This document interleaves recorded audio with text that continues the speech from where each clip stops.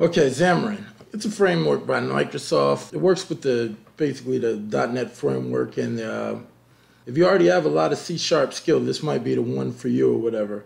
What I do, it does use XAML, which compared to Flutter, where you pretty much code everything out, you're pretty much putting everything up in XML, or XAML XML, and you can. It's more if you came from a web development background, it's not going to be it's going to be more familiar to you. It's pretty easy to use. I mean, you can get it up and running, and all you got to do is download Visual Studios and have add the package for Xamarin in there when you're downloading. Maybe I'll make a video on that as well, and you're pretty much good to go. I mean, it's not a whole lot of setup, not a whole lot to it or whatever, right? Also, I'll put this in a link below, but there's a free Xamarin. It's a 1,000-page book, so you get it for free. It's released by Microsoft, and you'll be able to read through that. You don't have to really. You can pretty much get started up for free. Because it's got everything in there you need to know or whatever, right? Another thing I like about Xamarin is there's not. I mean, between Flutter, I'll talk about Flutter in the next one, but there's not a lot of boilerplate code in there, right? You pretty much have the code behind file. Everything's pretty much straightforward. When you see more of my tutorials, you'll understand what I'm saying. Maybe I'll do a code tutorial doing side by side comparison of Xamarin and Flutter or whatever. Okay. And it's been around longer. It's also been around longer than Flutter has been. Flutter's a pretty young framework. I've been following it before 1.0 came out. It's gonna have it's gonna have some bugs in it, and there's gonna have some there's things that need to be worked on.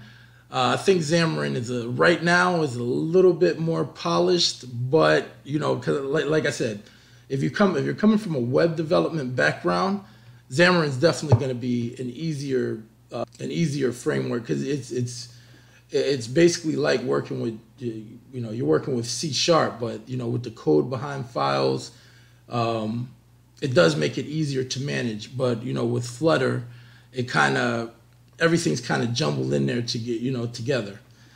Also, there's actually great. I mean, being that it's been out longer than Flutter, there's a great community behind it. You can pretty much figure out just about anything, by Googling it. I mean, it's been around for a while, so you'll definitely support. There's a lot of videos out there. Like I said, Microsoft releases a 1,000-page book. If you want, I actually do Udemy courses, or I took some Udemy courses on Xamarin, and it gets you, because it's such a mature framework, it'll get you. It'll get you up and running, and you won't have a lot of issues with it. All right. Another thing. Okay. One of the differences, or one of the selling points of Flutter is has hot reload. Basically, basically when you save your code in Flutter, the emulator or your device will basically hot reload or rebuild itself, and it'll show it on the device. With the 2019 version of Visual Studios, they do have that built in there. I'm going to talk about that. Well, I'll talk about it now.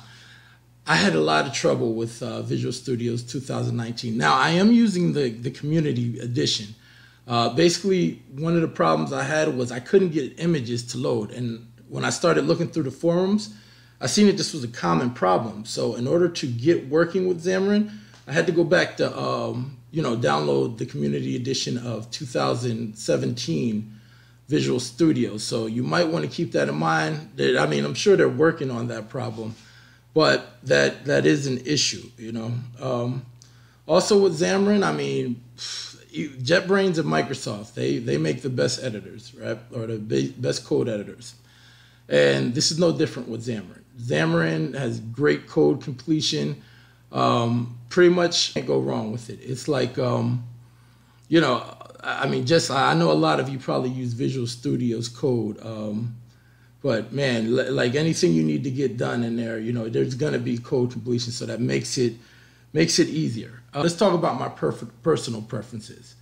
I do like the fact that that Xamarin uses XML, meaning everything is marked up in XML, kind of like a web page structure. You know, kind of like HTML is kind of like a XML kind of markup.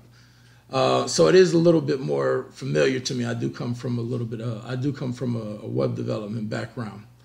So, and when you do the code behind, it's pretty much straightforward. You know, it's kind of like when you use the on-click or add event listener with HTML or whatever. It's kind of the same deal. Or the older, you know, with the older HTML where you put on-click on the same line. It's kind of the same deal, and it works good. And then it has also binding. This is something you're gonna have to, you know, check into when you start messing with Xamarin.